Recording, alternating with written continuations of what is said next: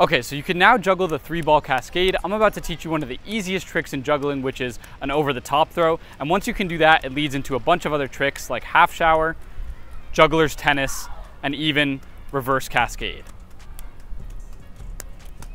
So let's get right into how to do this. And by the way, in case you don't already know me, my name is Fly Juggler Bennett Santor. I've been juggling for over a decade. I'm an international juggling champion. I've juggled 9 balls, and now I get to teach juggling to hundreds of thousands of people like you guys through my social media presence. Anyways, back to the video. And if you feel ready to start doing tricks with 3, I really recommend you get an actual set of juggling balls. I offer some at flyjuggling.com. These are the ones I use. I'll leave them in the description, but any set of juggling balls will work. But for now, I'm gonna be using these different colored balls so you can see everything that's going on. So the way that the outside throw works in juggling is kind of different than what you learned when you initially learned to juggle. Initially, you probably learned to scoop your arm into the center like this, but for an outside throw, we actually want to do the complete reverse. So instead of throwing it from the center, we throw it from the outside like that. So the first drill will be taking 2 balls, and instead of doing throw, throw, catch, catch, which is probably what you're used to, and bringing each ball to the center as you throw it, you're gonna do the first one to the center, but the second one to the outside. So it'll look like this, inside, outside.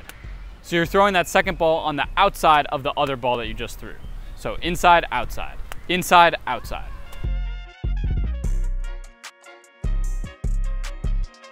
Okay, so once that's comfortable, you're gonna start with 3. And I want you to practice the same thing. So you can start with 2 in either your dominant or non-dominant hand. And I want you to start the same where you have 2 in one of your hands and you do the exact same thing you just did. So inside throw, outside throw, but then go right into the cascade from there. So I'll stop again, inside throw, outside, and then start the cascade. So that gives you a feel of doing the outside throw and then going right into the cascade after that. But once that feels comfortable, then I want you to try to do one from within the cascade. So while you're juggling 3, you're gonna throw one a little higher than usual so you can set up the outside throw. And then right when you do that higher than usual throw, then you throw one to the outside and then go right back into the 3-ball juggling pattern. And try to get more consistent with this on your left and right side. So I'll go cascade, I'll throw one high and go around and then back, and then I'll try doing it with the other side. So boom, boom.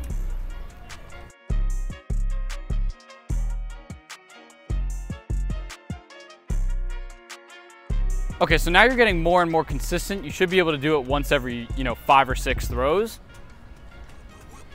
And once you're here, you're ready to learn the first trick in this sequence, which is called juggler's tennis. And so all this is you're basically throwing every 3rd throw as an outside throw.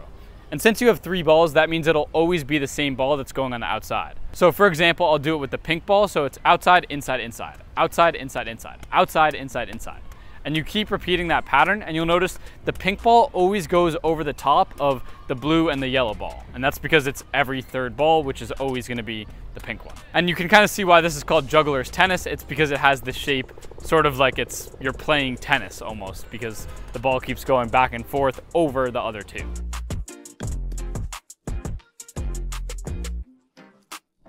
Then the next one after that is instead of doing every 3rd throw, you do every 2nd throw. So that means every single throw will come from your right hand or all of them will come from your left hand. And that pattern is called half shower. So it'll look something like this.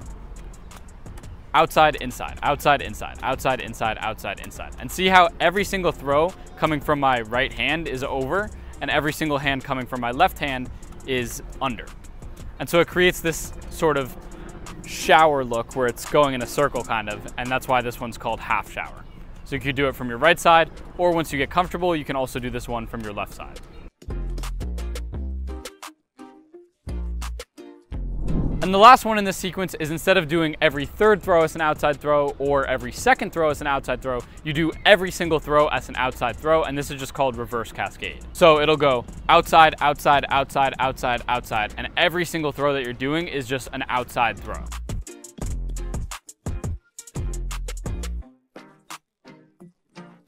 And so the reason this is called reverse cascade is because it's literally the reverse of cascade. So this is what reverse cascade looks like if I literally play it in reverse. It looks like a normal cascade. And if you do a normal cascade in reverse, it'll look like reverse cascade.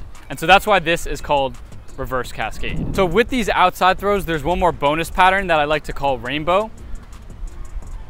It looks just like this. And if you want a full tutorial of that trick, I have a complete breakdown of it in my online school community, which I'll put in the description. You unlock that the second you sign up. It also has a lot more personalized help on there, and it's a great community, so I recommend that. But if not, congratulations, you just learned the easiest trick in juggling, and if you want to learn more, I have a lot coming out soon, so subscribe and look out for that. Thanks so much for watching, and peace. Don't get the hoes cause I be spending on me. New events, I signed a deal and I got the bread on me. Only fans.